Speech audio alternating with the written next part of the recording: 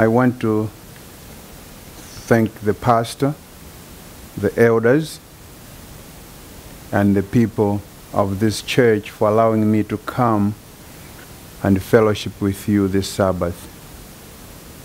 To me, throughout my life, the divine hour is the climax of the Sabbath. From childhood, beginning in my own home where I was grown up, my dad emphasized us to be in church. We grew up staying in the pews. We were sitting in the back. My dad was a church elder throughout my life as I know him.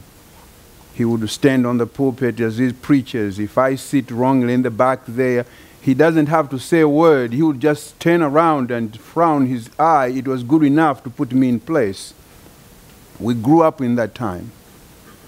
All along, divine hour has been a source of joy to me.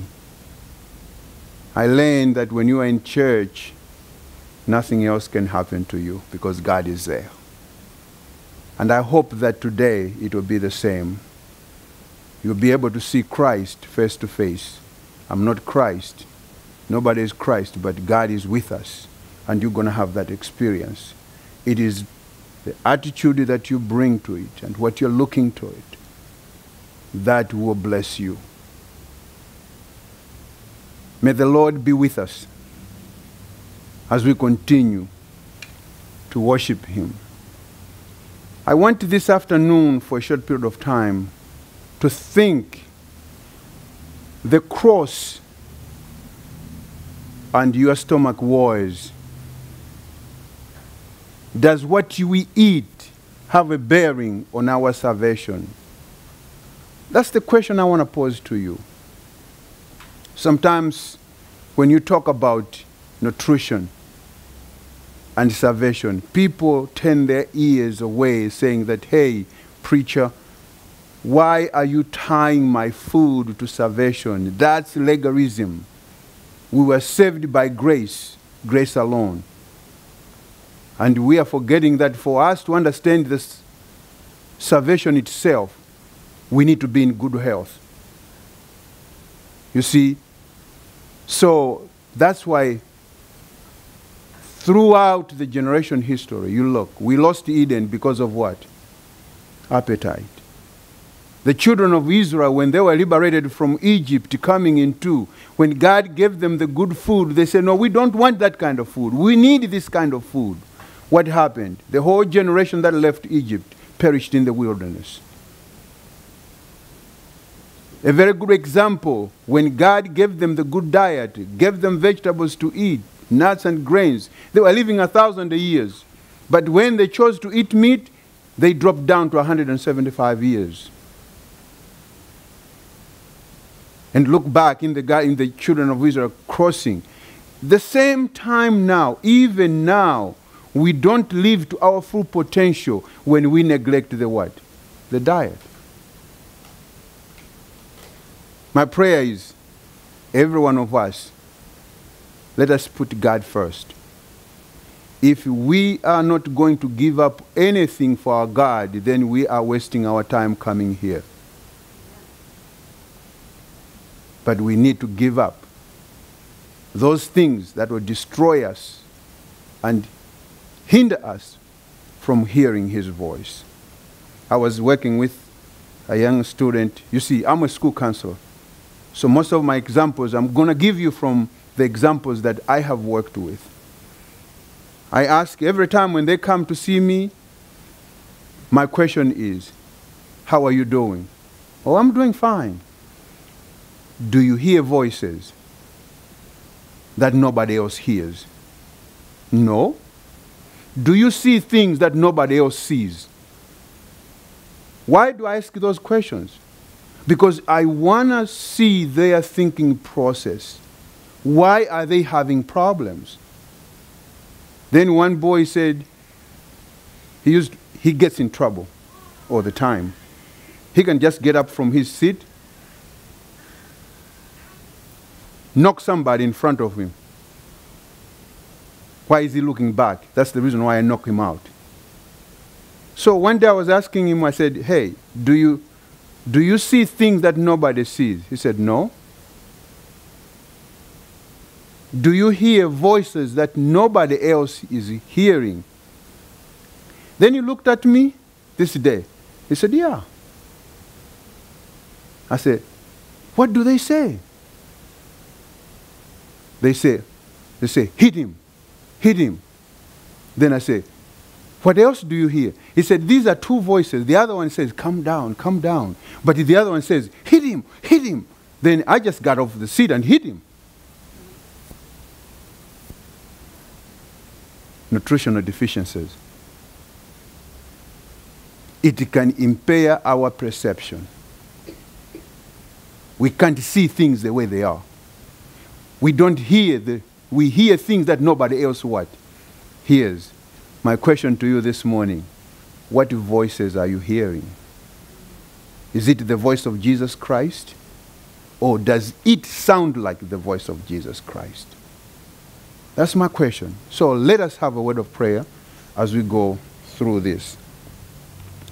Heavenly Father, thank you so much for allowing us to come together. We ask your Holy Spirit to be in this house. Move us, inspire us to follow you. You are coming very soon. As we wait for your soon coming, let us go out and tell others about this good news. In Jesus' name, amen. All right. We're going to do the technology and see if this is going to work for us. Go ahead, the first one. In a special sense, Seventh-day Adventists have been entrusted with last warning for the perishing what? World. On them is shining wonderful light from the Word of God. They have been given a work of the most solemn import, the proclamation of the first, second, and third angel's message. There is no other work of so great importance. They are to allow nothing else to absorb their what? Attention. If you just go back to page 13 of the same, I really recommend, let me do this. For those of you, if there is a book that you spend most of your time, is Ministry of Healing, Desire of Ages, and Great Controversy. Those three books, brothers and sisters, they'll do amazing things. That's where I got my medical missionary work, from Ministry of Healing. Compassion for People, Desire of Ages. Then, to ground me into the faith is Great Controversy.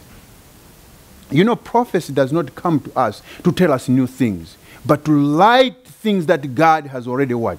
Given us. Shine light upon it so we can understand it.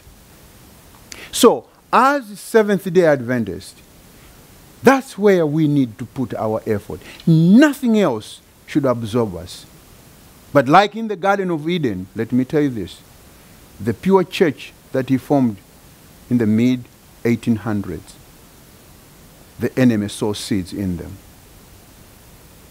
And now we are reaping the fruits of it. Because the battle is not yet over until Christ what? Comes. Let's move to the next one. For as the lightning come out of the east and shineth even unto the west, so shall also be what? The coming of the Son of Man. The second coming of Jesus Christ is the climax of everything that we do. From Genesis, after we lost the garden, in the Garden of Eden, to Revelation, when Eden restored, the coming of Jesus Christ is the second coming of Jesus Christ, is the climax of everything that we do. When we talk of the second coming of Jesus Christ, I remember my grandmother was sitting on the porch every morning. We sing these songs, looking forward to the what? To the coming of Jesus Christ. We recited these verses. It says, and then shall they see the Son of Man coming in the clouds with great power and glory. And then shall he send his angels, and shall gather together his elect from the four winds, from the uttermost part of the earth, of the uttermost part of heaven. The second coming of Jesus Christ is the climax. I remember seeing her. She's gone now. Looking forward to the coming of Jesus Christ. They would sing those songs of the saints. I remember those. I have looked forward, and I'm still looking forward to the coming of Jesus Christ. Come on, let's move on. Behold, I show you what? A mystery. We shall not all sleep, but we shall be all be changed in a moment, in the twinkling of an eye, at the last trump. For the trumpet shall sound, and the dead shall be raised incorruptible, and we shall be changed. For this incorruptible must what? Put on incorruption, and this mortal must put on what? Immortality. Those things going to happen when Christ what? Comes. The sea shall give up its dead. All people who died in Christ shall what? Rise up. I know sometimes education has gone, science has gone, say, that's the science of indoctrination. You can't believe that. It's not going to happen. But brothers and sisters, if I die, I want to see Jesus coming. Whether it is a fable or is a story, I'm going to hold on to it. I'm going to hold on to it. For the Lord himself shall descend from heaven with a shout, with the voice of the archangel, and the trump of God, and the dead in Christ shall rise first, and we which are alive and remain shall be what? Caught up together with them in the clouds to meet the Lord in the air, and so shall we ever be with the Lord. Let's move on. The world was unprepared. And as he sat on Mount of Olives, the disciples came unto him privately, saying, tell us, when shall these things happen? And what shall be the sign of thy coming and of the end of the world? Then he said to them, wars and rumors of what? Nations shall rise against what? Famines, pestilence, and earthquakes. Let's move on. For as in the days that were before the flood, they were eating and what? There you go. Food.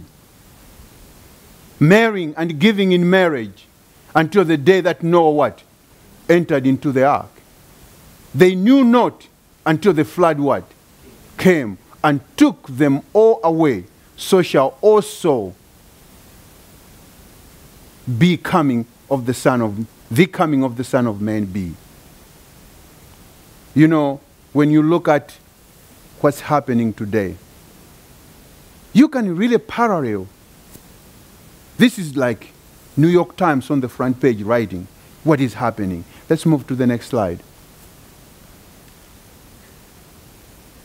Prophets of global obesity, and take heed to yourselves, lest at any time your hearts be what?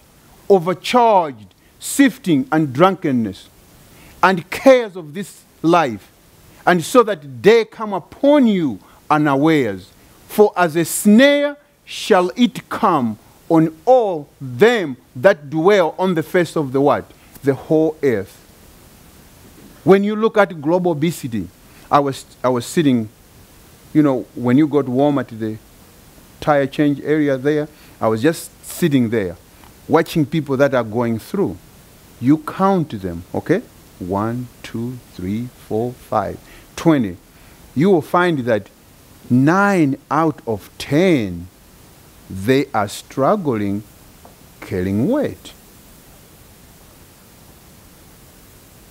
Okay? This is not a study, okay? This is not a study, but you are just looking. 2/3 of the population, 2/3 of our population. Is this coincident? I don't think so. If you really look, this is a plan that was orchestrated by most elite people to socially engineer the society. Do you know that there are secret meetings that go on to plan how they can eliminate others and leave only people that are intellectuals to solve the world problems? These are things that are not put out there. They gather in secret places around the world. They go Europe, United States of America, Australia.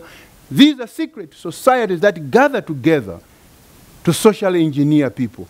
Look at this. During the 1900s, they don't tell us, hey, go to the city, go to the city. But they create situations, okay, that will move us into those situations.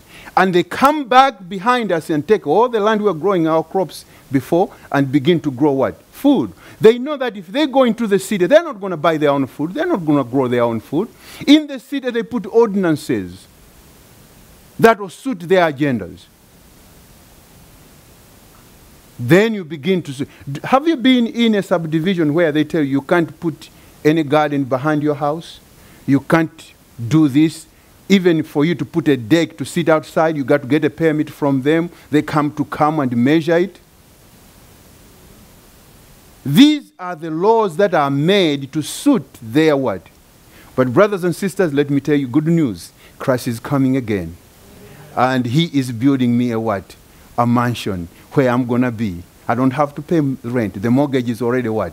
Paid. All I need is give me my mortgage and put it in my pocket and live with him forever. There are no shovels, because if you got a shovel, you're going to dig gold from the golden streets. So there are no shovels up there, but worshiping the Lord all the day. Let's move on. In the same sin existed. This is counsels on diets and food. The same sins exist in our day, which brought the wrath of God upon the world in the days of Noah. Men and women now carry their eating and drinking to gluttony and what? Drunkenness. Is that true? This prevailing sin, the indulgence of the perverted appetite, inflamed the passions of men in the days of Noah and led to general corruption until their violence and crimes reached to the what? To heaven, and washed the earth of its moral pollution by a flood. Let's move to the next one. The same sins of gluttony and drunkenness benumbed the moral sensibilities of the inhabitants of what? Sodom. Even thus shall be in the days when the Son of Man is revealed. Since the first surrender to appetite, mankind have been growing more and more self-indulgent until health has been sacrificed on the altar of what? Appetite. I see it over and over. Right now, we are counting days. I have a patient that, now, when I say I have a patient, my job is not natural healing. That is my medical missionary work. My job is a school counselor. But I work with people with chronic illnesses. When the doctors have said, hey, you got 3 weeks to live, we can't help you anymore, that's when I go into the home. And most of the times, I don't get my things to go into the home. The way you see me, that's when I walk into your house. I begin to look what you have in your house and begin to use those things that are in your house, show you that your kitchen could be a good pharmacy to heal you. You got it, but you just don't know it. Then we begin a plan of education. So this lady has been battling cancer for 7 years. So she's going to the tail end of it. My wife and I, we went to the home. I brought my juicer to the home. I put the things that I was thinking that these things could be more helpful. to the cancer that, because they couldn't give her chemo because the cancer is all over the body. So there's nowhere they can target chemo to. So the only thing they did was, hey, you need to be in hospice. So she didn't want to go to hospice. She wanted to stay home. Then we came in. The difficult thing she could not do is to quit eating the food that are causing the what? The problem. Then her children and her family, we did the best we could. She would not eat it. She wants her chicken, her French fries, her soda, on top of the herbs. He said, give me my oatmeal, give me my chicken, give me... I sat down on the side of the bed. I said, ma'am, listen, do you want to live or you want to die? And I know we're all going to die, but which way do you want to die? I mean, that's the whole choice. Then finally she made her decision. She said, I don't want to do anything. I'll just eat what I can eat right now until the day I'll die.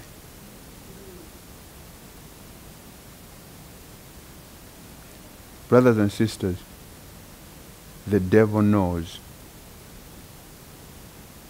where our weaknesses are. And he capitalizes them. Like I told you, food industries are not run by medical doctors, are run by psychologists who study the nutrients, the chemicals that they can put together to enhance their ability to make profit. We don't test the food with our mouth. We test the food with our brain. So they target those chemicals to launch patterns in our brain which are very, very difficult to change once we get used to. All right, let's move on. Of all the lessons to be learned from our Lord's first great temptation, none is more important than that bearing upon the control of the appetites and what? Passions. In all ages, temptation appealing to the physical nature have been most effectual in corrupting and degrading mankind. Through intemperance, Satan works to destroy the mental and moral powers that God gave to men as a priceless endowment. Thus, it becomes impossible for men to appreciate things of eternal worth. Through sensual indulgence, Satan seeks to blot the soul, every trace of likeness to God. I want you to really record this, and I want you to read this, because the whole chapter, what she's talking up there, it is very, very true. You can put it line upon line what is happening. And I see it every day. Do you remember when I was growing up, we never used to hear about autism. Anyway, it was very rare. But right now, we have 4 classes in elementary school just for that disability. Why? We don't have to fall into that trouble, brothers and sisters. God still works today. He is still healing people today. He can change us today. All right? Let's move.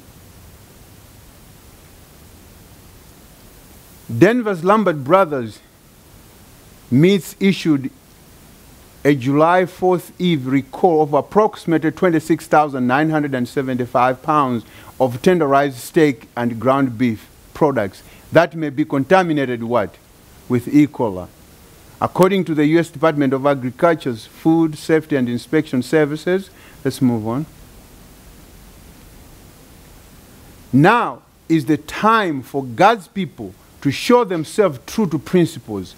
When the religion of Christ is most held in contempt, when his laws is most despised, then should our zeal be the warmest and our courage the firmest, the most influencing, to stand in the defense of the truth and righteousness when the majority forsake us, to fight the battles of the Lord when champions are few, this will be our what? Our test. At this time, we must gather warmth from the coldness of others, courage from their cowardice, and loyalty from their treason. The captain of our salvation will strengthen his people for the conflict in which they must what? Engage. Let's move on. Now is the time when we should closely connect with God, that we may be hid when fierce of this warmth is poured upon the sons of men. All who will gather warmth from the coldness of others, courage from their defections, and loyalty from their treason, will triumph with the third angel's message. That's from Sons and Daughters of God, page 201. There's promise. These are real indeed promise. When everybody else is turning their back from these principles, let us not turn our backs from it. Let every day when we walk out into Walmart coming out, the cashier should be able to ask, ma'am, there's no food there. Where's the food? Then you tell them, yes, this is the food that God what? It will strike you to give them the third angel's what? Message. You shall see. We shall revive. Let's move on. The inhabitants of the antediluvian world were intemperate in eating and drinking. They would have flesh meats, although God had at that time given men no what? Permission to eat animal food. They ate and drank till the indulgence of their what? Deprived appetite knew no bounds, and they became so corrupt that God could bear with them no more. As you see, the strength of this is going on. We are reaching that point. You know, when you just turn the television, there are horrendous things. You wonder, why would a human being treat another human being like that? You know what I mean? In a smaller scale, I live in a country, okay? When someone is murdered, it's big news. But just murdering people anywhere, you go to the big city like Atlanta, I mean, they are pulling bodies of dead people every day. You know, killing another person like you're killing a chicken, that's inhumane. Do you know that God has inbuilt compassion in us through the frontal lobe? 9 things that make up our frontal lobe, the prefrontal cortex. Just between, when you put you see, when you do your brain like this is the frontal lobe, okay? But the prefrontal cortex is these 2 center points, right between our eyes. That's where compassion is. When all our brain, when I talk about brain, I mean every part of us, starting from the toe to your head, is connected there. When one part is not connected, you are dysfunctional.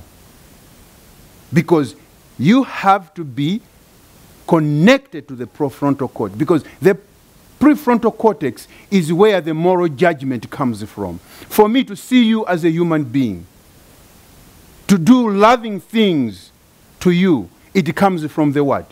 The frontal cortex, frontal lobe cortex. Once that is being disconnected, you are unable to do that. I can walk to you, snap your pocketbook from your hand without thinking about it. I just need what I want from that. You are getting in my way. Get out of what? My way. By any means I can. And when I tell that food causes that, it is true. All right, let's move. For he shall be great. Now, look at this. If food was not important, do you think God would give a prescription for the person that's going to welcome the coming of Jesus? John the Baptist. His mother was given a diet that she should follow, and even prescribe when he grows. God knows the importance of food. My emphasis is, you have to understand that the health laws and the moral law, they are interchangeable. You can't keep one and break the other. There's no way you can do that. You can't say, okay, I'll keep the 10 commandments, but I'm going to eat what I want. You don't sleep on time, okay? You don't sleep on time. You know, I was talking to one of my kids. I said, what time do you go to bed? Then he said, well, I go to bed at 8:30. Okay? I said, oh, that's good. Now, when you go to bed, to your room to go to bed, 8:30, how long does it take you to fall asleep? You know, those are two different questions. Then he said, well, maybe around 10, 11. Then I said, okay, what do you do between 8:30 and the time you fall asleep? He said, well, I got a cartoon program that I watch. Then I said, oh, you have a TV in your room? He said, yeah. Then do you turn it off when you fall asleep? He said, no. Okay?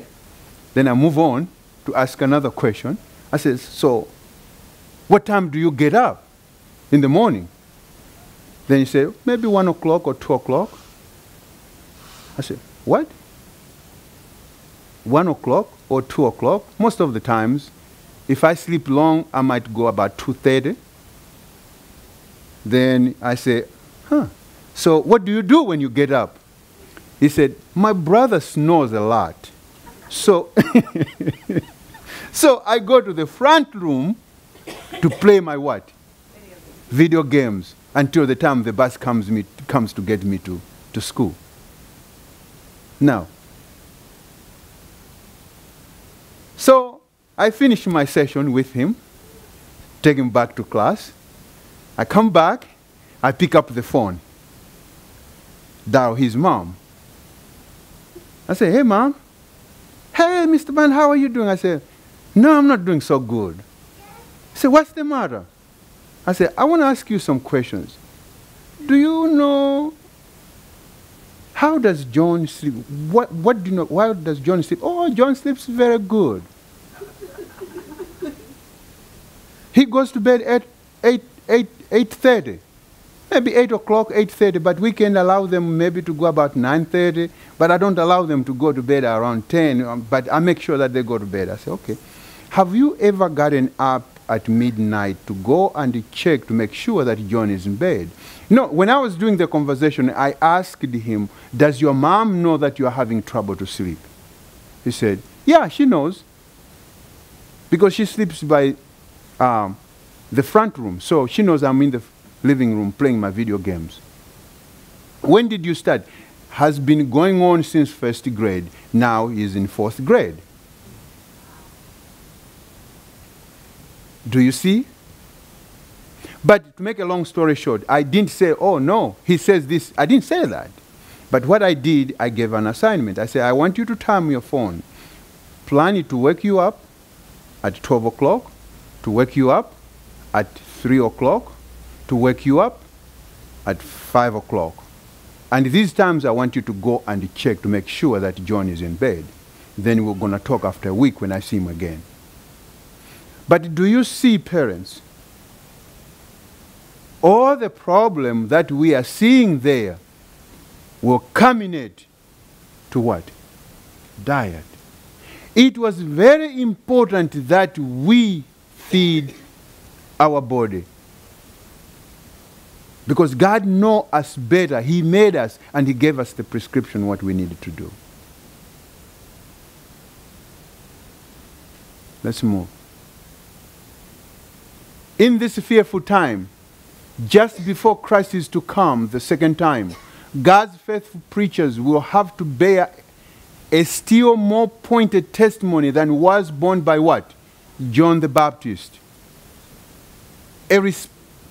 A responsible, important work is before them, and those who speak smooth things, God will not acknowledge as His shepherds.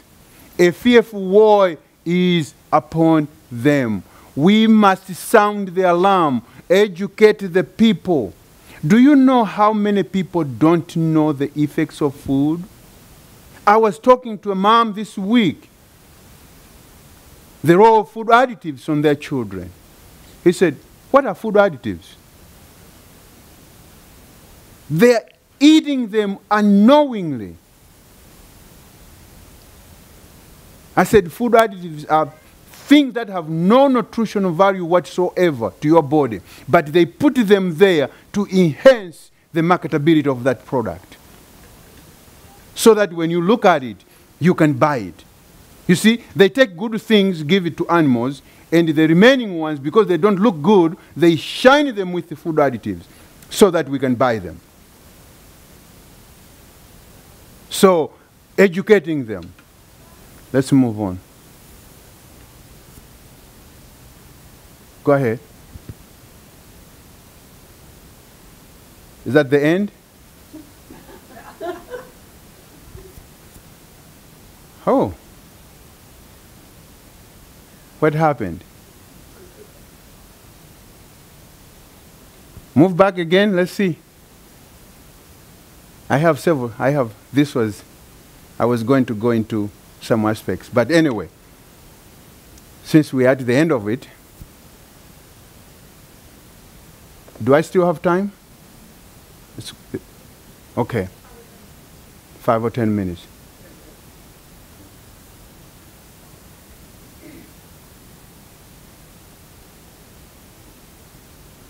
All right. But you got the gist of it.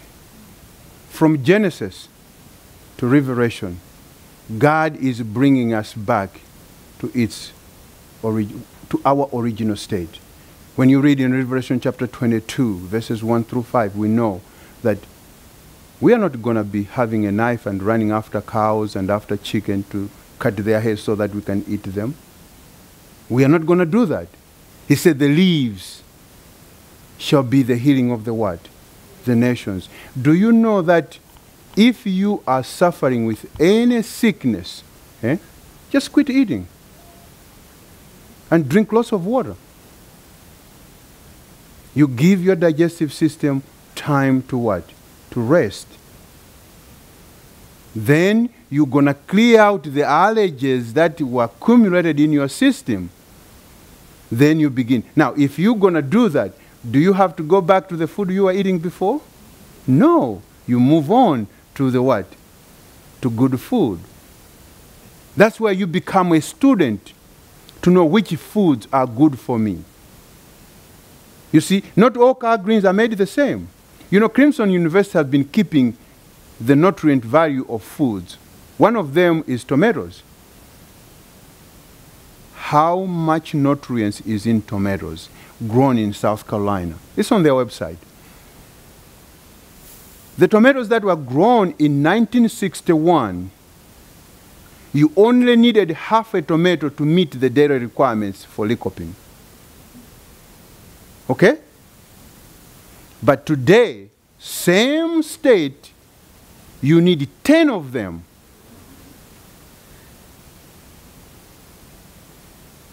So, don't we need to study and be aware of where our food is coming from? Maybe possibly to grow our own and nurture them the way the Lord said they should, so that they can give us the nutrients we need. I was talking to a young mother. He said, I can afford to buy organic. I'm buying organic, but I don't see the changes. Is there anything else you can help me with? Then my question is, how much are you eating? I eat a bowl of salad. I eat a cup of beans. I eat half a sweet potato. I said, yeah, it fills your stomach, but nutrient-wise is not what? Enough. You know, food is different from medicine. Medicine, when they tell you take half a pill, and you go ahead and take 4 of them, pretty much the pastor gonna sing the songs and eulogize you. But you eat food, hey, you're just gonna have a sour stomach. Couple times to the bathroom, you're good to go. I'll give you an example. What happened? I had a cold. I went to buy vitamin A. You know that vitamin A is an antibiotic. Do you know that? Vitamin A is an antibiotic. When you convert vitamin A into your body, it becomes an antibiotic to kill germs in the body. So I was having this cold. I wanted to take 100,000 IUs of vitamin A. So on the bottle, they said 100 pills, okay? But it was 10,000. So in my eyes, when I was reading like what? 1,000. That's a difference. 10,000 and 1,000, that's different, you know, see? So 100, I want 100,000, 1,000 a pill. How many pills should I take? How many pills should I take? That's 100. So I took the bottle. There were small pills. Fill up with water. In the evening, I did the same thing. The following day, because I had to do this for 3 days. The following day, I took the bottle. I never checked it back, put it in my hand, swallow with water. In the evening, I asked my wife, go get my vitamin A, I want to eat. She's bringing 10 in the hand. I said, I need the whole bottle. He said, honey, this is 10,000 a pill. That's when it dawned in my mind. I'm standing before you. You do that with Adderall. You'll be 6 feet underground. That's why I'm saying that natural food will only bruise you when you overdo it. But you know what I felt? I felt so much better. Now, I'm not suggesting that you go and do that, okay? But what I'm saying is there's a difference between food and drugs. When you are taking a drug, you got to follow specific instructions. But when you are following foods, definitely it won't hurt. If you are having more, take more. I had a guy that had lost his back pain. With back pain. It fell out on him. He was laying in his kitchen floor. His wife, because he was a little bit heavier, his wife could not get him off the floor to put him in bed. Brother Banda, what should I do? I went there. GNC. Bromelain. You know, bromelain is a chemical that, it's a compound that comes from what? Pineapples. Yeah. I put bromelain, took up there. I made my concussion, chia seed, normal things. So I gave him 25,000 milligrams of bromelain before I gave him the concussion. It only took 15 minutes. We were standing there talking. Within 15 minutes, that man got up, went to his what? Bedroom. He sat for 5 minutes. He came back. We sat in the kitchen table, on the living room, talking. His wife was saying, honey, you are faking it. You are faking it. I said, no, he's not faking it. His back went out. He couldn't get up off the floor. It's because of what? Inflammation. God's things are so simple that even a child could what? Do it. But when you take medicine, you have to follow specific instruction. When you swallow it, you can't go in and pull it out. It's gone for good. You can say, hey, let me pull it out. No, it's not. It's the wrong one. Let me pull it out. You can't do that. Food, you just watch it coming from there. That's it. It will do a little bit of damage, bruise you, but you rush up yourself and you go on your business. May the Lord bless you, be with you as you contemplate this message, the second coming of Jesus Christ. We don't have to deal with these things. He shall crown us off, and we shall live with him forever. Let's pray. Heavenly Father, we thank you so much for the blessed hope, your second coming. What could we do without this message of hope? Knowing that when we go through trials, time is coming. Be with us, bless us, keep us as we continue to worship you in this hour. In Jesus' name, amen.